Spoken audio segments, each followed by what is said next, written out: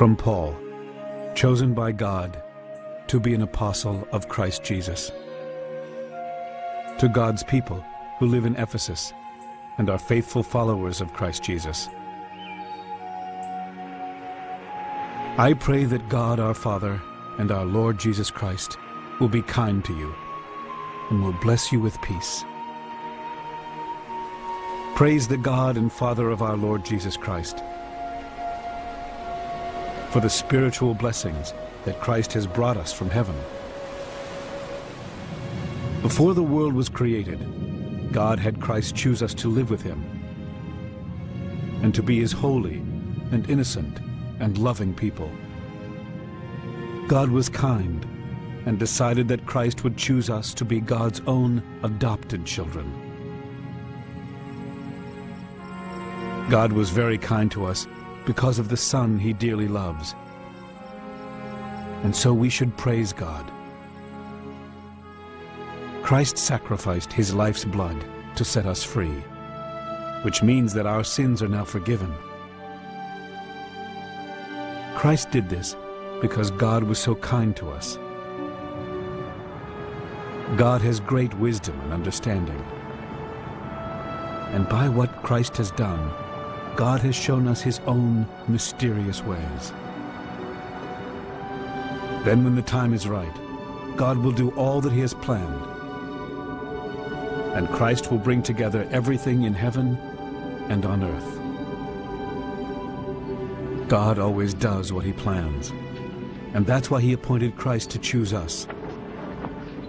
He did this so that we Jews would bring honor to him and be the first ones to have hope because of him. Christ also brought you the truth, which is the good news about how you can be saved. You put your faith in Christ and were given the promised Holy Spirit to show that you belong to God.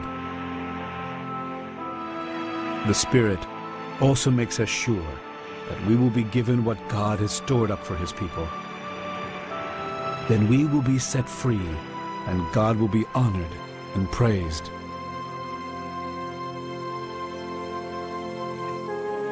I have heard about your faith in the Lord Jesus and your love for all of God's people.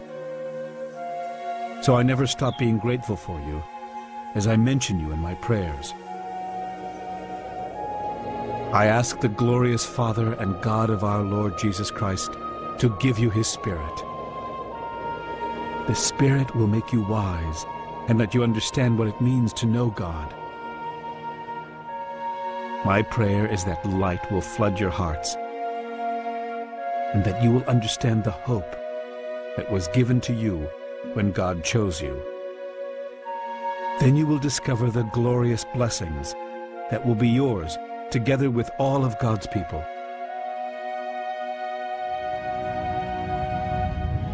I want you to know about the great and mighty power that God has for us followers. It is the same wonderful power he used when he raised Christ from death and let him sit at his right side in heaven. There Christ rules over all forces, authorities, powers, and rulers. He rules over all beings in this world and will rule in the future world as well.